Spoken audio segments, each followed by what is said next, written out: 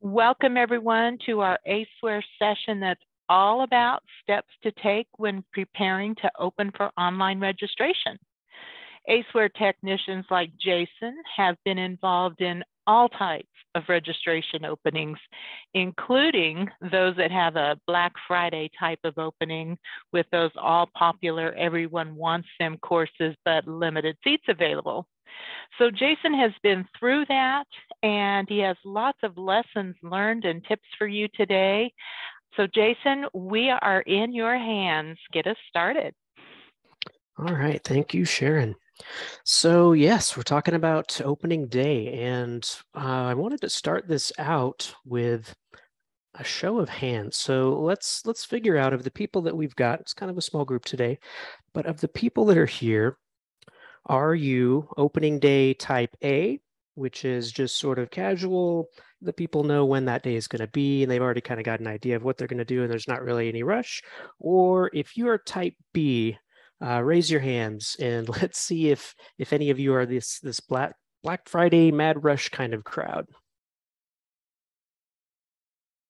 All right, raise your hand. So Kimberly, I'm guessing you are the Black Friday type. Everyone come for limited seatings. Got your hand up, and I'm assuming, Kimberly, go ahead and I'm going to lower your hand, and everybody else, raise your hand if you do that. Well, we're pretty prepared, and there's not that big rush. Raise your hand there. I assume that's the rest of them. Okay, so you've got both here, Jason. Awesome. Well, the good news is that today we're going to talk about some tips and tricks that are going to be helpful for both types. But if you are type B, where you've got that mad rush of people, we're going to make sure that you have all the info you need to know to make sure that that launch goes as smooth as possible. Because some of the things that you might take into consideration are, even if you don't have that big opening day launch where everyone is scrambling to get in, that seat, these could be little mini rushes that coincide with when you release your digital or your print catalog, or if you've got a certain advertising or marketing campaign that just released. Maybe it's a coupon that you spread the word about. All of these can create spikes in your enrollment activity, and we're going to talk about some of the things you can do today to be prepared for that. So a quick look at the agenda. We're first going to talk about some of the server and configuration options that you can choose that will maximize your ability to handle these large influx of traffic. We're going to talk about the difference between SQL and Visual Fox Pro. We're going to talk a little bit about the system requirements for ACEware, as well as running COM servers or file servers. We're going to look at having antivirus and firewall software playing nicely with your ACEware installation.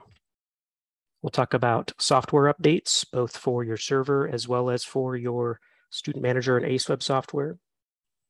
We're going to talk about debug logging. This is one that comes up quite a bit, which you want the benefits of logging, but you don't want it to hamper the actual functionality of your registration system.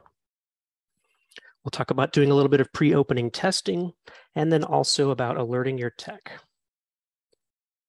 After that, we're going to do kind of a small review of getting your courses published, some of the new features that we've added fairly recently, and then just some other general tips for cloning your courses and getting those courses through their final checks and published to ACEware.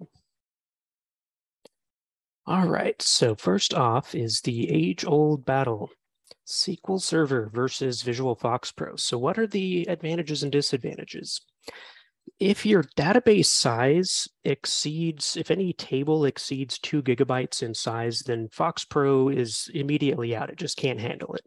Now, the good news is that it would take a whole lot of records to reach that 2 GB file size limit, because this isn't a limitation of the entire database size, but rather one table has a maximum of 2 GB. So if you know that you've got a huge database and you have just exponential growth, then definitely consider SQL Server if you haven't already made that move already. Next up is number of users, so number of staff members accessing your software, student manager. If If you have a lot of users, more importantly, the more users you have, it exponentially weighs in the favor of SQL Server, especially with larger databases. If you have a lot of hands in the cookie jar, then SQL Server is going to be much more prepared to handle multiple people accessing your database at the same time. If you are one of the Ollie people, or you have those huge bursts or spikes of enrollment, then SQL is typically going to be your best option here for super heavy online registration traffic. The file-based system generally gets outperformed when you've got just thousands and thousands of hits on your ACEware server, all occurring within a short period of time. Some other considerations are the ease of maintenance and administration. So with Visual Fox Pro, if we need to run some statements against your database or just do some kind of behind the scenes stuff, we can typically get in there and do that through, you know, the quote unquote magic box. And all we really need is someone that's got access to Student Manager, which is all of you guys. With SQL, it can get a little bit trickier. There's some things that have to be done through the SQL Server Management Studio, which is behind lock and key with your database administrator. That's one of the other things to consider as well. With SQL Server, typically that's going to require access to not only the SQL Server installation, but to be able to borrow the time from your DBA to be able to run some of these commands every now and then. So the long story short is, if you have access, if your main campus has a SQL installation that they will let you create a database in and borrow their DBA from time to time, that is typically your best situation.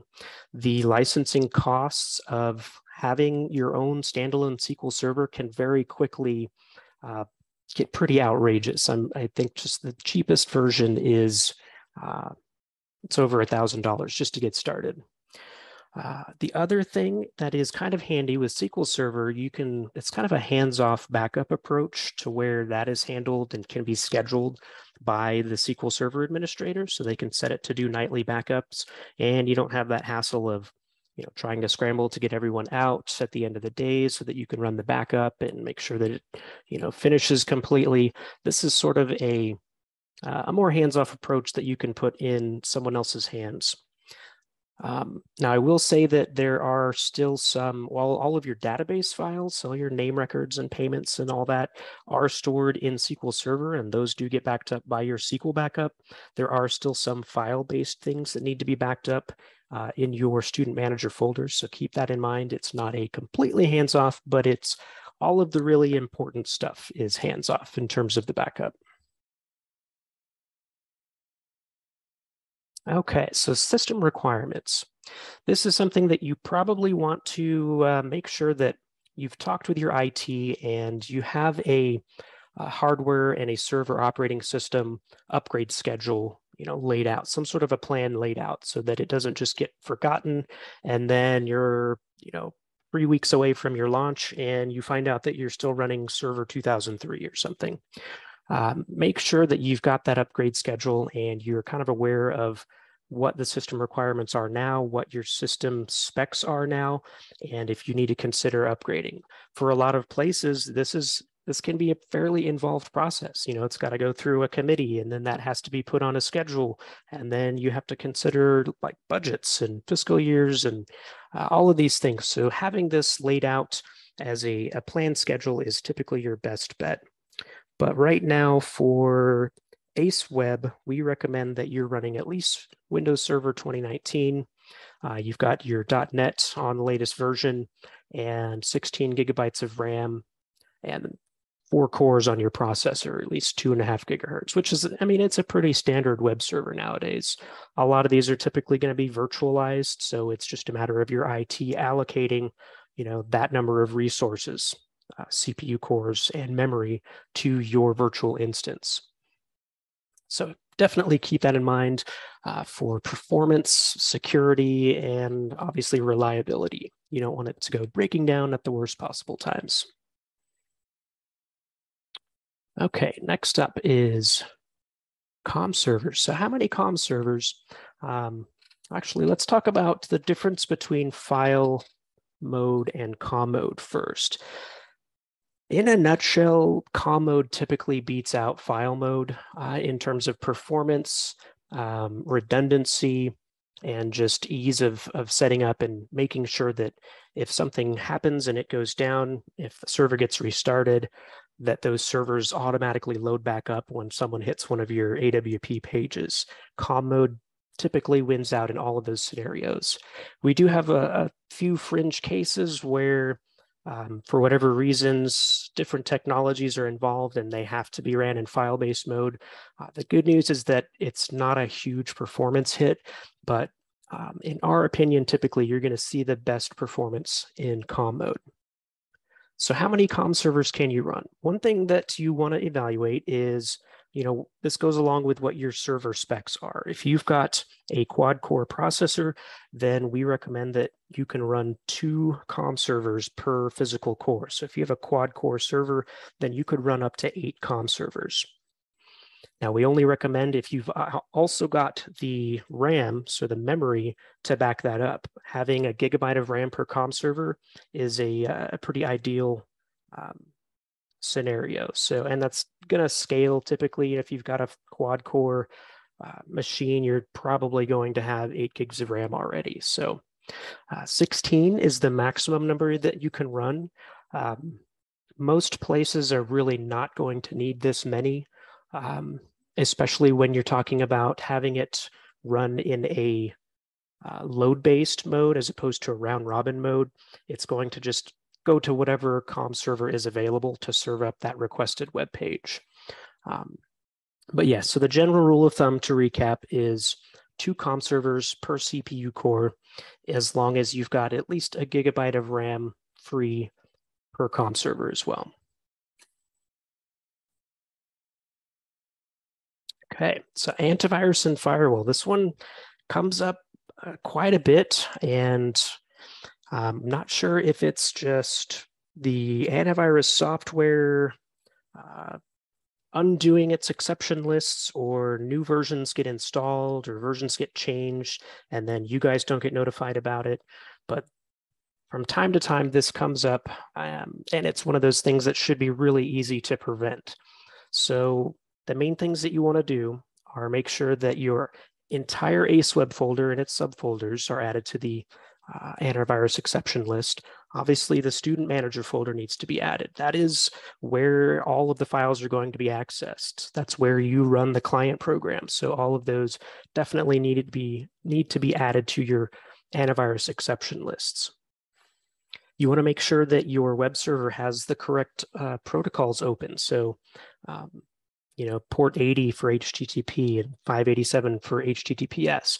Typically, when you install the server role, the web server role, all of these ports are automatically opened, and Windows says, okay, I need to talk to my internal firewall, and because I'm a web server now, I'm going to automatically open these up.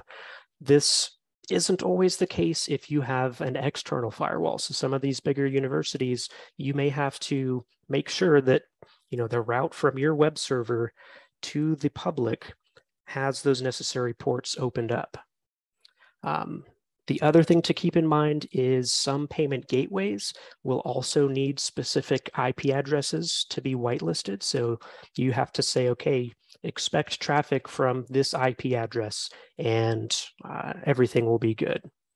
What you don't want to happen is to have the thing that you rely on to be, your safety blanket end up suffocating your registration opening. So make sure you get these exceptions added and tested prior to that launch day. Okay, speaking of software, so we've talked about making sure that your hardware and your operating system are on fairly recent versions. Even more important than that is your actual software that you're using. So do you have the latest security patches, Windows patches? Are you running the latest builds of Student Manager and ACEware? Make sure that you perform these updates sooner rather than later. Don't wait until the week before to say, okay, I think we're getting close. Let's go ahead and update. We want to make sure that you've got time to test things out and make sure everything is working with the new builds before you go to that launch day. And we're going to do a shameless plug for the forums, so your ACEware forum and your student manager forum, so we can show you guys how you can get notified of when we do software releases. So I'm going to pop on over to the page here, and we're going to go aceware.com/forum.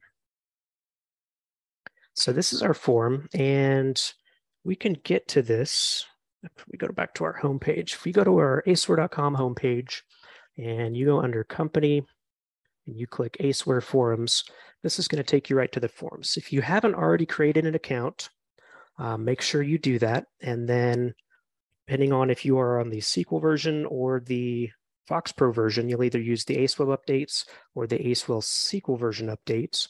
You just click into that forum, and down at the very bottom, there will be a button that says, or a link that says subscribe forum. What that does is anytime we make a post about an ACEware update that was released, you should get an email letting you know that that's occurred. If you come to the forum, and as you can see on mine here, it says unsubscribe, then there's nothing that you need to do. You are already subscribed to the forum. And then I'd recommend that you do the same thing for the student manager update. So it's this top one here. Same deal applies. Just go and make sure that you are subscribed to that forum. Okay. Any questions so far? Doing good? Doing good. Awesome. So yes, software updates. You want to establish kind of the correct chain of command. You know, who do I need to talk to in IT? Who's my go-to person to organize getting these updates done? For some of the bigger universities, that can be tricky to get the right personnel involved with your ACEware technician so that they've got access to the server to be able to stop IIS, put your new update files in, get everything restarted, do some basic tests. Sometimes that's something that has to be scheduled, you know, a ways in advance. So make sure that you do have that correct action plan laid out. Okay, so debug logging, again, comes up time and time again. You know, is debug logging even worth it? Do I need to have it? Is it the cause of the slowness? There's so many questions that we get surrounding debug logging. I will never recommend that you completely disable logging. There is typically always going to be a nice balance of having the security of, you know, your paper trail of what's occurring on ACEware and with your payment gateway, and still maintaining decent performance. So let's talk about some of the options that you can do. First up is file versus table. Up until a few years ago, I guess it's probably been more than 5 or 6 years now, but we didn't have a method to store your debug log into a table. It was only done with files. So it would create new files for each day, and you would just get these huge text files, and they would grow and grow and grow in size, and it just wasn't the best for optimal performance. So I always recommend that you set your debug logging to table at the bare minimum. SQL versus Visual FoxPro. This is kind of compounded as well. So in SQL, it is stored into a table in your SQL database. So again, earlier we talked about, you know, how many transactions is your web server doing? How many times does it have to read and write to files if you are on the FoxPro or the file-based version?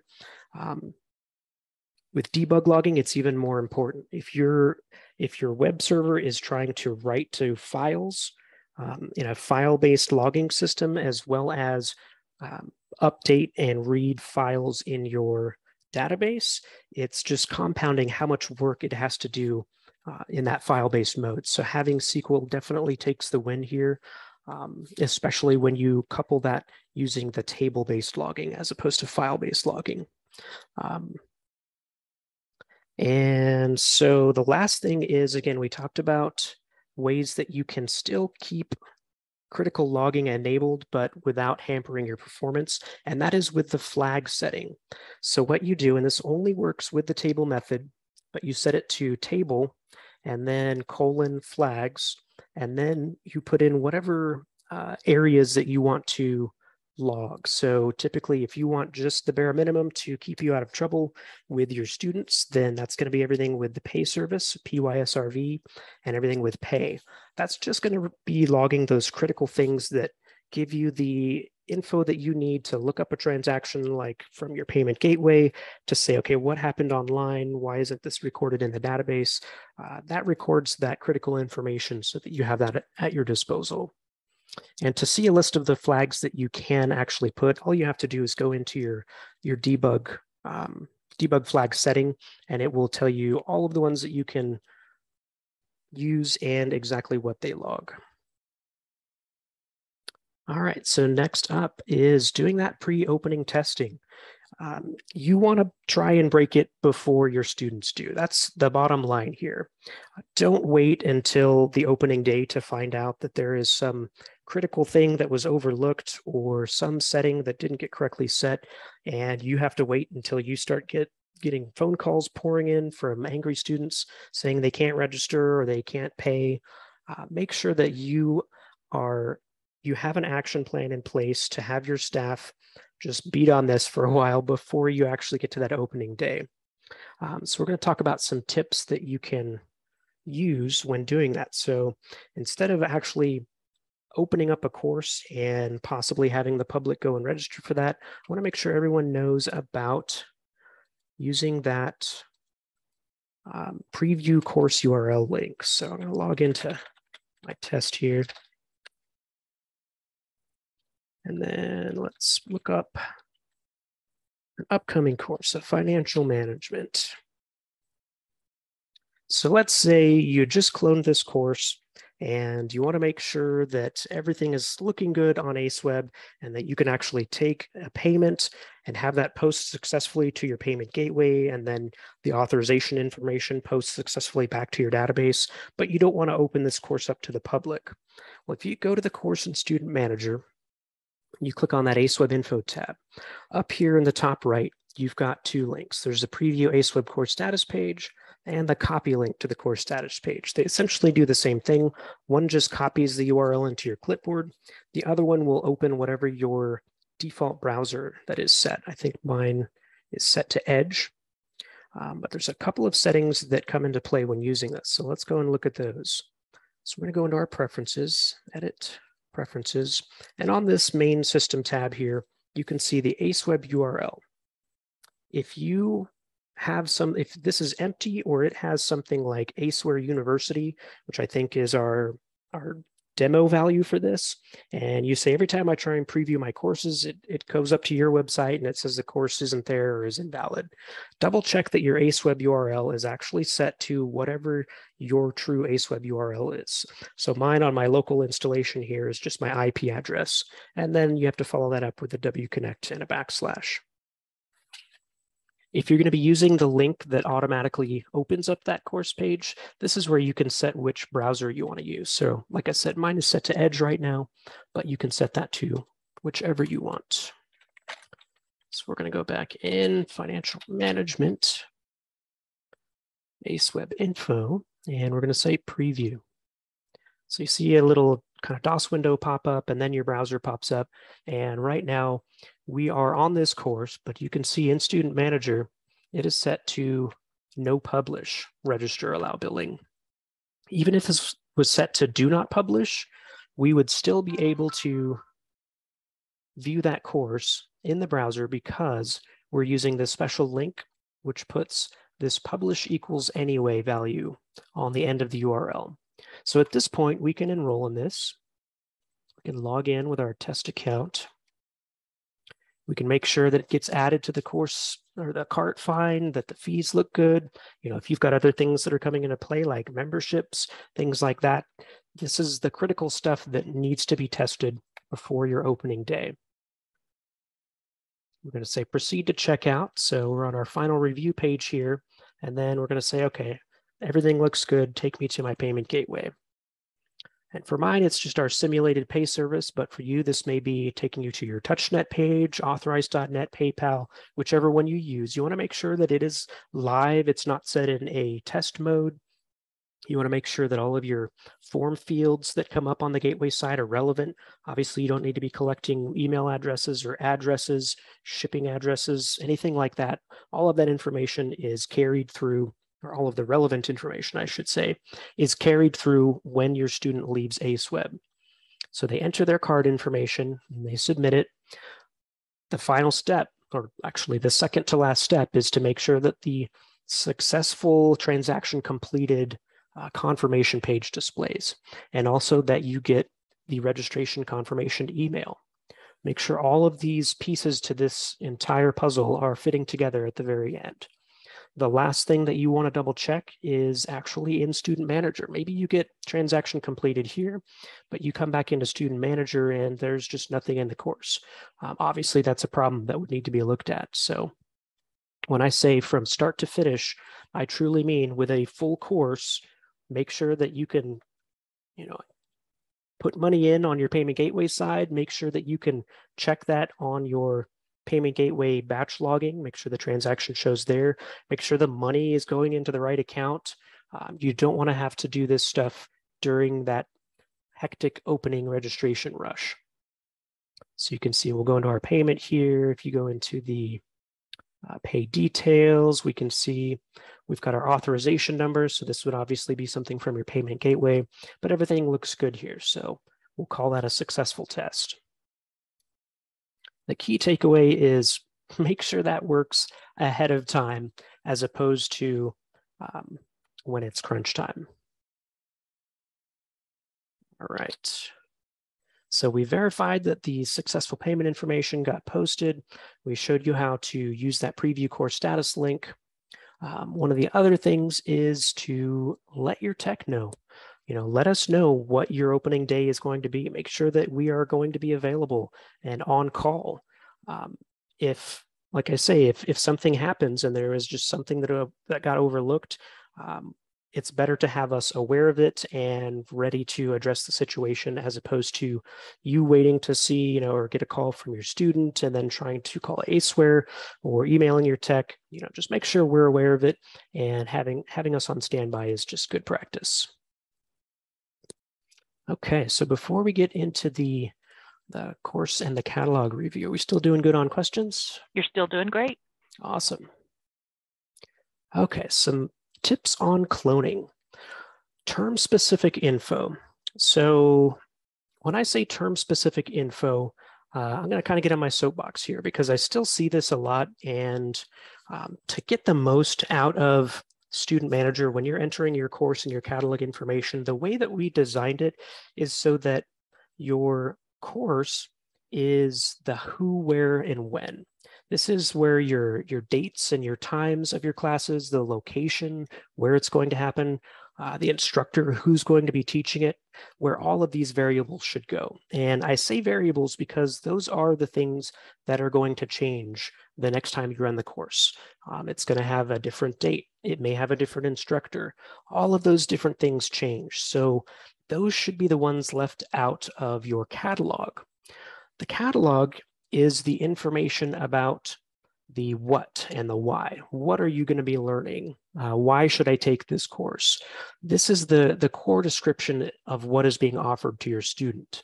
If you follow this structure and you keep term and date and time and location information out of your catalog, that makes it super easy to clone your courses, use the same catalog, and then have a nice flow without having to constantly edit your catalog information. That being said, I know that there's a lot of different scenarios and people do this a lot of different ways. So the main thing that I want to convey is double check that when you're cloning, all of the relevant information that you want presented to your students is actually what's getting cloned. Okay, and then the other thing, okay, this is on catalog. So your primary and your secondary descriptions. So your catalog record has two descriptions, and this was originally intended to be used if you have a print catalog or you send to a publishing company. They are just going to want the basic text. They don't want any HTML coding or markup in the thing that you send to them, because they're going to be running it through some sort of an algorithm that sticks it in a catalog or a brochure.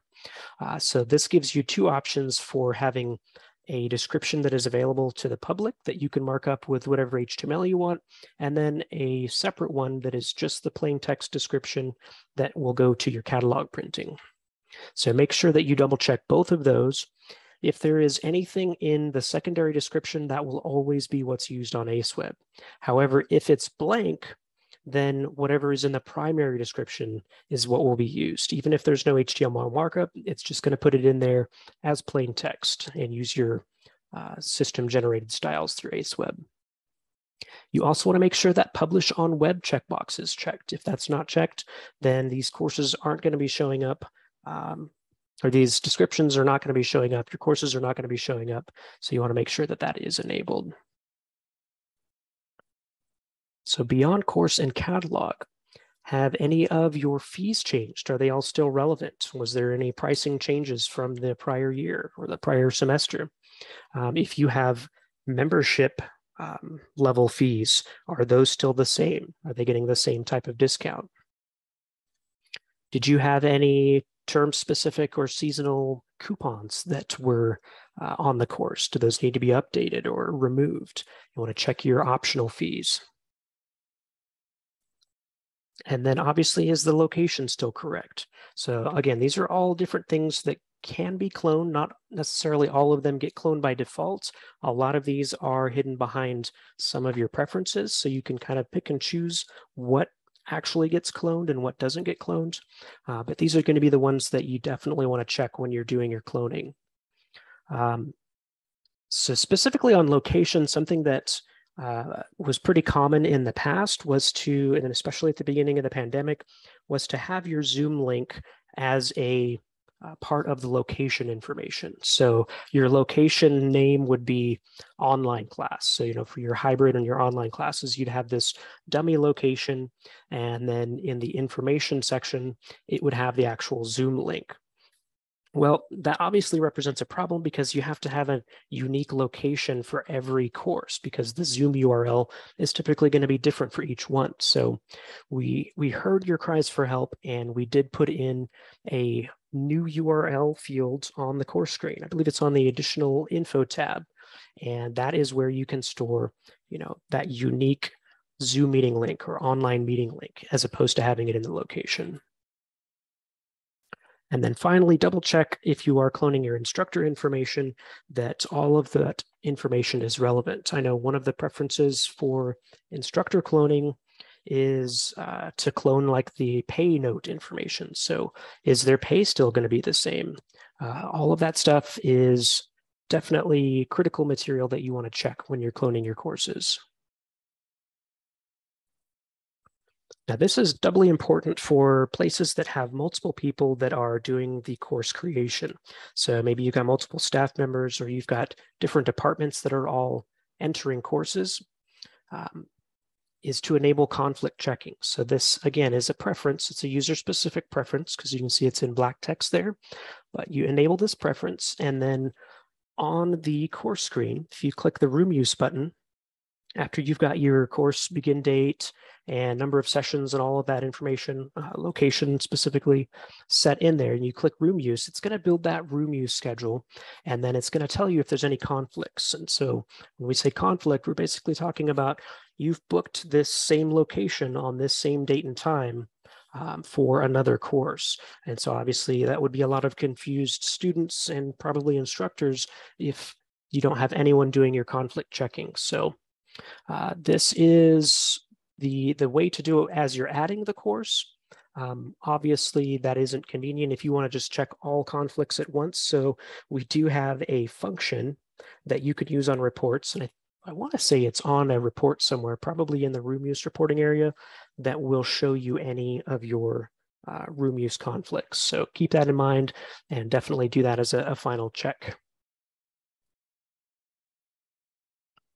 All right, so next up, we've got the publish dates. This is it's a fairly recent feature that we put in that will allow you to set a specific date that your ACEware publish property goes live. So in essence, if there is something in that published date field and it is not in the past, then it is going to wait to set the published property that's selected until that date. Now you can set this on an individual basis. So if you have a lot of courses that are going to be popping in at different dates that you want to have them go live, you can do that on a course by course basis, but you can also use that mass change tool. So module courses, mass change, update, delete, and you can change that web publish register status and set it to whichever one you want, and then put in your publish date. So again, if you're one of the places where everything is going to go live on a specific date, then this is the tool for you, because that's going to allow you to pre-set up those courses to go live at your specified publish settings. So whether that is publish register or publish register allow billing, you can have it do that all at once. So very handy tool. Okay, so the final checks. This is one that I always hear time and time again. My course isn't showing up on ACEware. I did all the things and it's still not working. What the heck? Is there a bug in the program? Well, let's talk about all the things. So what are the criteria for a course to show on ACEware? So right off the bat, it has to be active. If it's not active, there is no other combination of settings or URL parameters that you can use that will allow this course to show on ACEware. The course begin date has to be on or after the current date. Now, this behavior can obviously be modified by the lag day setting. So if you have a positive lag day setting, then the course will stay online, visible, and open for registration that number of days after the course begin date. If you put in a negative date there, then that course is going to fall off of ACEware that many days before the course begin date. So if you don't want any latecomers, let's say your instructor needs extra time to prepare or to send out materials to the students, then you might use a negative lag day there. Now, the one place that this differs is with your online course types. Online course types should not use begin and end dates because they are not meeting at that specific date and time. They are something that opens enrollment on a specific date. So for your online course types, when you change that course type from open or whatever to online, a new field will pop up and it says enrollment opens, or maybe called date open for enrollment, depending on your version. That is the date that that course is available to register online, and that should be the one that you use.